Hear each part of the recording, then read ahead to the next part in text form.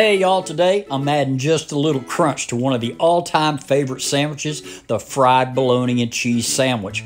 To a flat top or a skillet, add some butter and toast some Texas-sized toast on both sides. Then apply mayo, mustard, or both to both slices. I'm using thick-cut beef bologna. I find that the thick cut is a lot better than that thin stuff, but either one will work.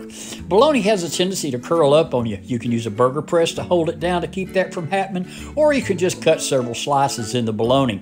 And guys, if you liked the video, consider subscribing and clicking the notification bell to be notified of all my new uploads. To build the sandwich, add iceberg lettuce to one slice, followed by one slice of fried bologna, one slice of American cheese, followed by the other slice of bologna, and another slice of cheese. The star of the show, Lay's tater chips for that good crunch I was telling you about. Then just top it off with the other piece of Texas toast and enjoy a delicious, fun way to enjoy a fried bologna and cheese sandwich. Thanks so much for stopping by. Leave a comment. I'll answer every one of you. But until next time, as always, bye-bye, y'all.